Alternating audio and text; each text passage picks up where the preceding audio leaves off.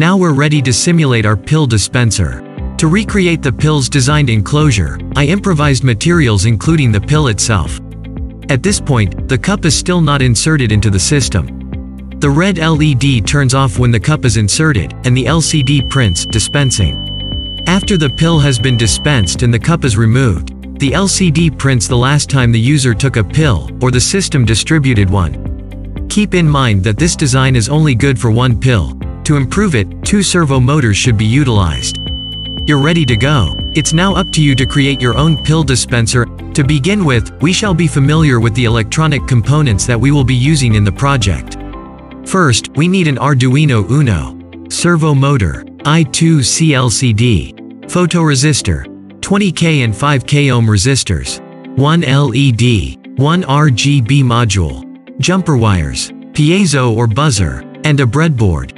Now we already got those, we are now ready to interface the circuit based on the schematic diagram. This will be our basis when interfacing or building the circuit.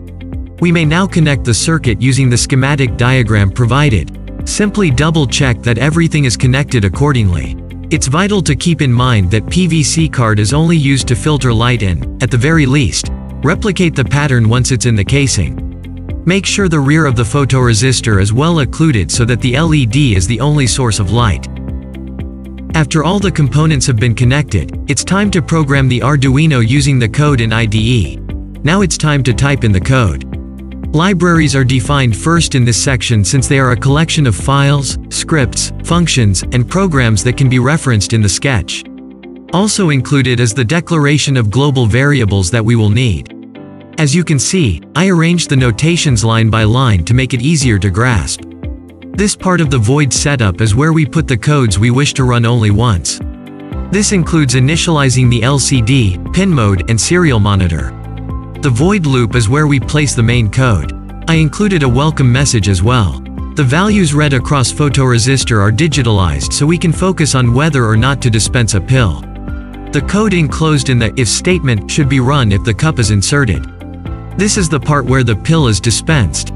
Other indicators, such as buzzer, LED, and LCD, are also executed. As soon as the cup is demounted from the system, this second if statement should be activated, which displays time the pill was last taken. The sketch is now ready to be compiled and uploaded. To do so, simply click the check icon, then wait a few moments before clicking the arrow icon to upload it to the board. Now we're ready to simulate our pill dispenser. To recreate the pill's designed enclosure, I improvised materials including the pill itself. At this point, the cup is still not inserted into the system. The red LED turns off when the cup is inserted, and the LCD prints dispensing. After the pill has been dispensed and the cup is removed, the LCD prints the last time the user took a pill, or the system distributed one. Keep in mind that this design is only good for one pill. To improve it, 2 servo motors should be utilized. You're ready to go. It's now up to you to create your own pill dispenser and enclosure in TinkerCAD, just like this. I hope you enjoyed this video. See you next time.